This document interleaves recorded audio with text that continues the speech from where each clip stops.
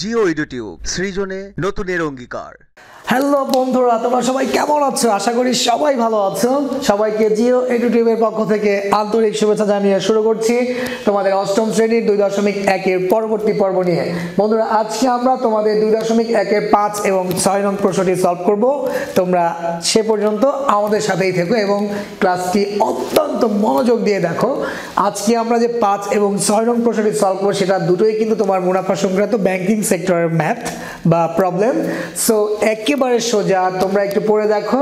5 নং প্রশ্নটিতে বলা হয়েছে বার্ষিক মুনাফা শতকরা 10 টাকা থেকে কমে 8 টাকা হলে 3000 টাকার 3 বছরের মুনাফা কত হবে? কত কম হবে? মুনাফা কত কম হবে? হ্যাঁ বন্ধুরা, কত কম হবে। এখানে কিন্তু বলে নেই মুনাফা কত হবে। মুনাফা কত কম হবে, যখনই তোমার কত কম বেশি তুলনা করলো তখন বুঝতেই পারতেছো যে সেখানে দুইটা বিষয় চলে আসে। কম বা বেশি মানেই তোমার মাইনাস করতে হবে শেষে যে। তো বন্ধুরা, এখানে আমরা দেখতে পাচ্ছি ফর দ্য ফার্স্ট টাইম এখানে বলা হয়েছে বার্ষিক মুনাফা, তারপরে যদি বলা হয়েছে শতকরা 10 টাকা, দ্যাট মিনস এটা হচ্ছে 10%। যেখানে শতকরা থাকবে সেখানে তোমার শতকরা চলে আসে, মানে 100% চলে আসে।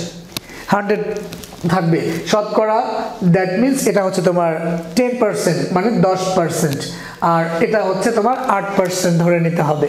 হ্যাঁ বন্ধুরা, তার মানে যদি তোমার বার্ষিক মুনাফা শতকরা 10% থেকে 8% হয়, মানে কমে 10% থেকে কমে গিয়ে 8% হয়, তাহলে 3000 টাকার 3 বছরের মুনাফা কত কমে যাবে বা কত কম হবে? হ্যাঁ বন্ধুরা, যখন আমরা এটা সলভ করব তাহলে আমাদের প্রথমে 10% থেকে আমরা একটা মুনাফা বের করব এবং 8% থেকে একটা মুনাফা বের করব। সব শেষে সেই মুনাফা দুটি বিয়োগ করে দিলে কিন্তু আমরা আমাদের কাঙ্ক্ষিত ফলাফল পেয়ে যাব। তো লেটস গো। 5 নং প্রশ্নটি আমরা যখন সলভ করব আমরা এখানে লিখতে পারি এভাবে যে আমরা জানি, যেহেতু আমাদের মুনাফা বের করতে হবে, তো আমরা জানি মুনাফা কমা দিয়ে তুমি লিখতে পারো মুনাফাকে আই দ্বারা প্রকাশ করা হয়, তাহলে মুনাফা কমা আই ইকুয়াল PRN। যেহেতু আমাদের মুনাফাই বের করতে হবে তাই আমরা ডান পাশে এরকম দাগ দিয়ে পাশে লিখবো, যেখানে বন্ধুরা কি কি দেওয়া আছে দেখতেই পাচ্ছ। এটা হচ্ছে মুনাফার হার, তাহলে লেখো মুনাফার হার, যেখানে মুনাফার হারকে বন্ধুরা আর দ্বারা প্রকাশ করা হয়, আর ইকুয়াল 10%। এরপরে বন্ধুরা তোমার দেওয়া আছে আসলকে পি দ্বারা প্রকাশ করা হয়, তাহলে আসল লিখে কমা দিয়ে লিখবো পি ইকুয়াল 3000 টাকা। এরপর দেওয়া আছে তোমার সময়কে এন দ্বারা প্রকাশ করা হয়, তাহলে সময় এন ইকুয়াল আমরা লিখব 3 বছর। হ্যাঁ বন্ধুরা, এখান থেকে তথ্যগুলো আমরা এখানে ব্যবহার করব। এখানে আমরা সমান চিহ্ন দিয়ে PRN, দ্যাটস মিন আমরা এখন লিখব পি এর মান কত, অর্থাৎ PRN দ্যাট মিনস হচ্ছে তোমার আসল গুণ মুনাফার হার গুণ সময়। বন্ধুরা একটু লক্ষ্য করে দেখো, এখানে কিন্তু তোমার আর হচ্ছে মুনাফার হার, যেখানে হার সেখানে শতকরা যেখানে 100 থাকবে সেখানে। সো বন্ধুরা এটা খেয়াল রাখতে হবে। তাই এবার আমরা এখানে লিখতে পারি পি হচ্ছে আসল হচ্ছে 3000 গুণ মুনাফার হারটা আমরা শেষে নিতে পারি, সময়টাকে আমরা পাশে লিখে নিতে পারি, আগে আনতে পারি 3 গুণ, এরপর আর এর মান হচ্ছে তোমার 10%, দ্যাট মিনস 10/100।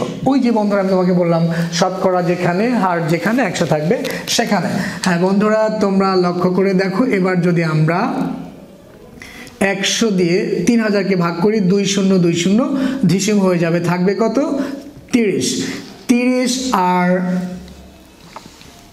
3 যদি আমরা গুণ করি, 3 30 90কে যদি আমরা 10 দ্বারা গুণ করি তাহলে আমরা পাচ্ছি 900। এখানে লেখো টাকা, 900 টাকা। হ্যাঁ বন্ধুরা, আমরা কিন্তু অলরেডি তোমার 10% হারে আমরা একটা মুনাফা বের করে ফেলেছি। এবার লিখব আবার, এবার আমরা যেহেতু 10% থেকে 8% করা হয়েছে, মানে 10% থেকে মুনাফাটা যদি 8% হয়ে যায়, সেই 8% থেকে আরেকটা আমরা মুনাফা বের করব। দ্যাট ইজ ওয়াই আমরা লিখতে পারি যে আবার মুনাফা সমান সেম সূত্র হবে আই ইকুয়াল PRN। আর এখানে আমরা লিখব যেখানে আগেরটার মতো সেম টু সেম মুনাফার হার এবার লিখবো আমরা 8%, যেখানে মুনাফার হার 8%। বন্ধুরা তোমরা কিন্তু এখানে সমান সমান দিয়ে এভাবে 10/100 লিখে দিতে পারো, এখানেও সমান চিহ্ন দিয়ে 8/100 লিখে দিতে পারো, তাহলে আর ঝামেলা থাকে না। তো বন্ধুরা এবার আমরা লিখতে পারি আসল কত, আগে যা আছে তাই, আসল হচ্ছে P আর মুনাফার হার বন্ধুরা এটা হচ্ছে R ইকুয়াল, আর P ইকুয়াল কত বন্ধুরা তোমরা একটু লক্ষ্য করে দেখো, P হচ্ছে আসল, আসল হচ্ছে 3000 টাকা। এরপর তোমরা লক্ষ্য করে দেখো সময়, সময় কিন্তু যা আছে তাই 3 বছর, সময়টাকে আমরা n দ্বারা প্রকাশ করব, n ইকুয়াল 3 বছর। হ্যাঁ বন্ধুরা এবার আমরা এখানে মানগুলো বসিয়ে দিব। P হচ্ছে 3000 গুণ সময়টা আমরা আগে নিয়ে আসতে পারি 3 গুণ, এরপর আমরা মুনাফার হারটাকে 8%, দ্যাট মিনস 8/100 ডানে ফেলে দিলাম। 100 দ্বারা 3000কে যদি তুমি ভাগ করো তাহলে তুমি পেয়ে যাচ্ছ 30 আর 3 গুণ করলে হবে 90, 90কে যদি তুমি 8 দ্বারা গুণ করো তাহলে পাবে 720 টাকা। 8 নং 72 আর 0, তাহলে 720 টাকা। হ্যাঁ বন্ধুরা আমরা কিন্তু অলরেডি দুইটা পার্সেন্টেজ থেকে আমরা দুইটা মুনাফা বের করে ফেলেছি। এবার আমাদের কাঙ্ক্ষিত ফলাফলটি হবে যে আসলে কত টাকা কমে গিয়েছে। আমরা দেখো 10% হারে আমরা মুনাফা পেয়েছি 900 টাকা, আর 8% হারে আমরা মুনাফা পেয়েছি 720 টাকা। তাই এবার কত টাকা আসলে মুনাফা কমে গিয়েছে সেটা আমরা মাইনাস করলে আমরা পেয়ে যাব। অতএব আমরা লিখতে পারি যে অতএব মুনাফা কমে যাবে বা মুনাফা কম হবে, মুনাফা কমে যাবে না দিয়ে আমরা লিখব মুনাফা কম হবে 900 টাকা থেকে বিয়োগ করব 720 টাকা ইকুয়াল 180 টাকা। হ্যাঁ বন্ধুরা 180 টাকা, এটি হচ্ছে আমাদের কাঙ্ক্ষিত ফলাফল।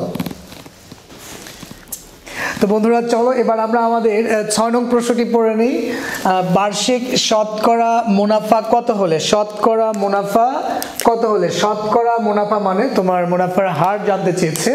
শতকরা মুনাফা কত হলে, অর্থাৎ মুনাফার হার কত হলে 13,000 টাকা 5 বছরে মুনাফা আসলে কত এত টাকা হবে, মুনাফা আসলে 8,850 টাকা হবে। বন্ধুরা প্রশ্নটা সহজ করে যদি বলা যায় তাহলে প্রশ্নটা দাঁড়ায় এমন যে তোমার মুনাফার হার কত হলে তোমার 13,000 টাকা 5 বছরে, 13,000 টাকা 5 বছরে মুনাফা আসলে তোমার 18,850 টাকা হবে। তো বন্ধুরা এখানে আমরা দেখতে পাচ্ছি যে বিষয়গুলো দেওয়া আছে সেটা হচ্ছে তোমার জানতে চেয়েছে মুনাফার হার, এখানে দেওয়া আছে আসল 13,000 টাকা হচ্ছে তোমার আসল, দেন সময় হচ্ছে 5 বছর, আর দেওয়া আছে 18,850 টাকা হচ্ছে মুনাফা আসল অর্থাৎ এ। তোমরা জানো মুনাফা আসলকে এ দ্বারা অর্থাৎ টোটাল অ্যামাউন্ট হিসেবে প্রকাশ করা হয়, যেখানে মুনাফা যোগ আসল, মুনাফা আসল এর ভিতরে তোমার মুনাফাও রয়েছে আসলও রয়েছে। তাই মুনাফা আসল থেকে যদি আমরা আসলটা বিয়োগ দিয়ে দিই আমরা মুনাফাটা পেয়ে যাব। তারপরে কিন্তু আমরা সূত্রের ব্যবহার করে আমরা সূত্র ধরেই এই প্রশ্নটা খুব সহজেই সলভ করতে পারবো। হ্যাঁ বন্ধুরা তাহলে কি কি দেওয়া আছে আমরা সেটা আগে নোট ডাউন করবো, আমরা লিখে নিব। আমরা যখন 6 নং প্রশ্ন সলভ করব লিখব দেওয়া আছে প্রথমে লিখব আমরা আসল P ইকুয়াল, আসল P ইকুয়াল কত দেওয়া আছে 13,000 টাকা, আসল হচ্ছে পি ইকুয়াল 13,000 টাকা। এরপর দেওয়া আছে সময়, তোমরা জানো সময়কে এন দ্বারা প্রকাশ করা হয়, তাহলে এন ইকুয়াল দেওয়া আছে 5 বছর। এরপর দেওয়া আছে মুনাফা আসল, মুনাফা আসল হচ্ছে 18,850 টাকা। হ্যাঁ বন্ধুরা, সূত্র ধরে যদি আমরা মুনাফার হার বের করি, তোমাকে অবশ্যই মুনাফা আসল থেকে আসলটা মাইনাস করে শুধু মুনাফাটা বের করে নিতে হবে। তাই এবার লেখো অতএব মুনাফা মুনাফা আসলকে তোমরা বন্ধুরা একটু লক্ষ্য করো, এখানে আমরা এ ধরে নিব। মুনাফা আসল এ ইকুয়াল 18,850 টাকা।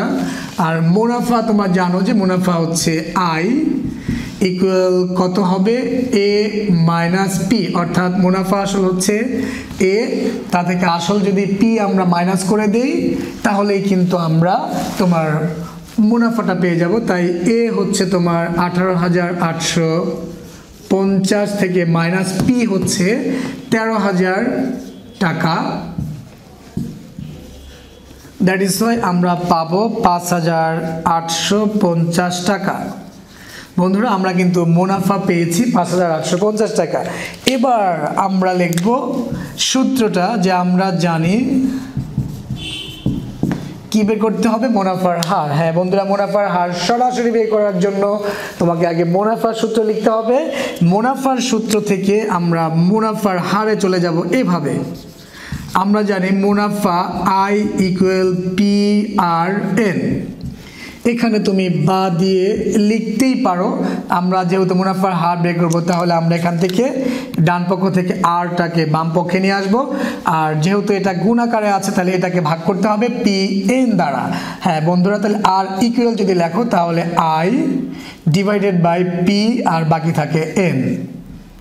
তাহলে আমরা দেখতে পাচ্ছি মুনাফার হার হচ্ছে আর equal I divided by P N, I divided by P N, অর্থাৎ মুনাফা ভাগ আসল গুণ সময়, মুনাফা ভাগ আসল গুণ সময়, এটা হচ্ছে তোমার মুনাফার হার নির্ণয়ের সূত্র।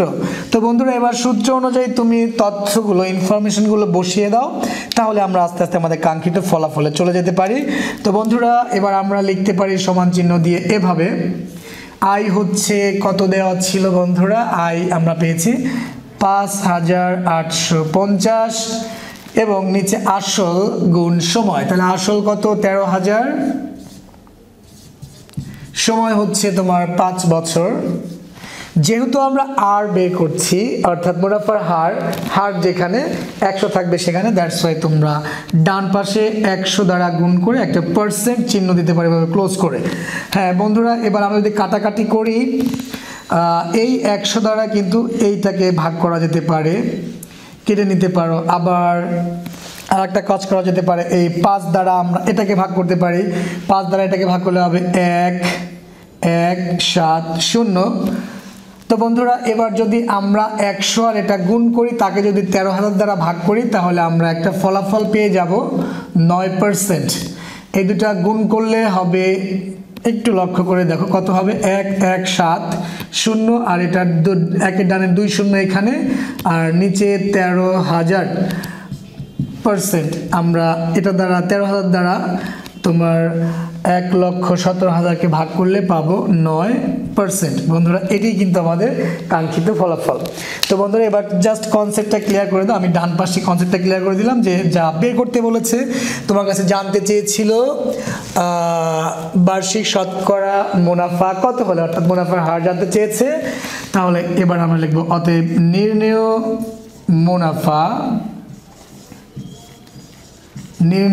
মুনাফার হার বা মুনাফাও লেখা যেতে পারে 9%। এটি আমাদের কাঙ্ক্ষিত ফলাফল। তো বন্ধুরা, আজ এ পর্যন্তই। আমাদের সাথে থাকার জন্য তোমাদেরকে অসংখ্য ধন্যবাদ।